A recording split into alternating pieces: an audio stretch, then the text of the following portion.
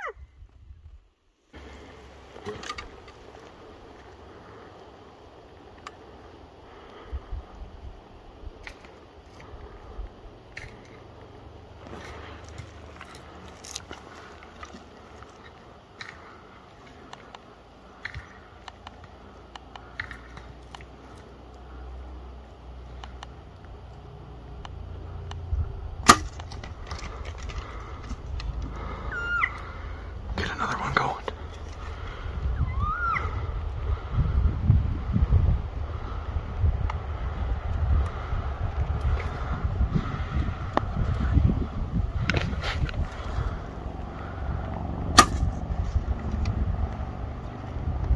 I couldn't get one. I couldn't get a range.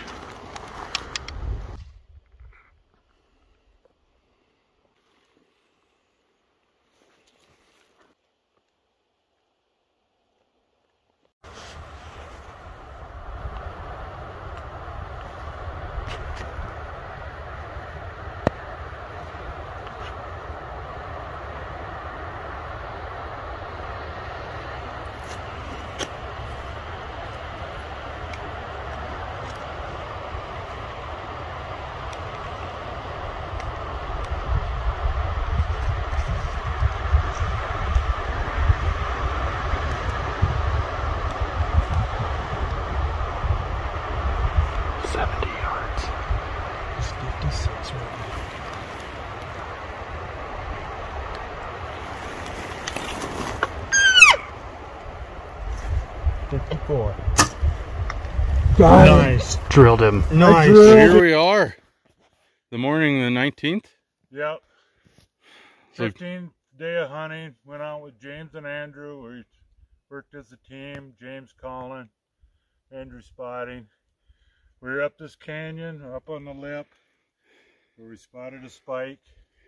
And the spike moseyed on. James bugled.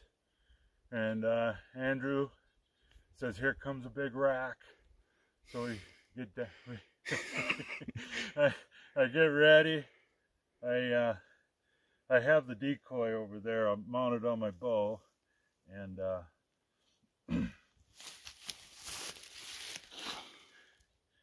the rack just came in. When I went behind a cluster of 3 trees, I pulled back, and Jim mewed. He stopped broadside perfect. He said 54 yards. I locked in, used the computer, and this is where I hit him. He whacked my arrow in half because the front leg came up and shaft and just sheared it.